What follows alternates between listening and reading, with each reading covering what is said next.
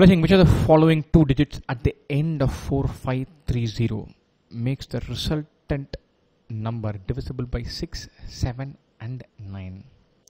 4530 dash dash. And so classic question which is best done by plugging in the answer choices. This number has to be a multiple of 9 and by 6, or it should be a multiple of 18. Fine. It should be a multiple of 9, it should be an even number. And so 4 plus 5 plus 3, if you add these digits, 4 plus 5, 9, 9 plus 3, 12. Digits add up to 12. So these two should add up to either 6 or 15. 12 plus 6 is 18, 12 plus 15 is 27.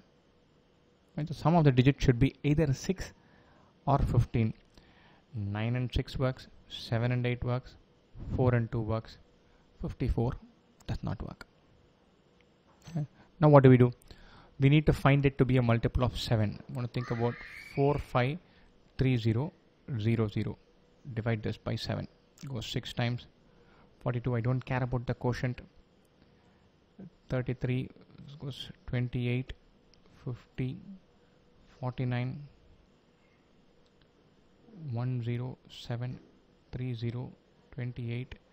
Final remainder is 2. So 453000 gives a remainder 2. Right? Now remaining this digit when it is tacked on, so 453000 plus something should give a multiple of 7.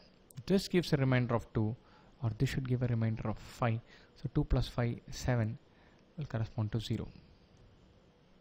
And I'm just adding the two numbers, or I can just add the two reminders. 453000 gives a remainder 2. So my number, the last two digits, should give a remainder 5. 96 by 7. 91 plus 5, multiple of 7 plus 5. This works. 78 gives a remainder 1 on division by 7. That doesn't work. 42 on division by 7 gives no remainder. That doesn't work. We're looking at 453096. Finally, definitely that's going to be the only solution, because 7, 9 and 6, the LCM is 18 into 7. The next number is going to be 126 away. 18 into 7 away. So that there's only one possible two-digit number that sits inside.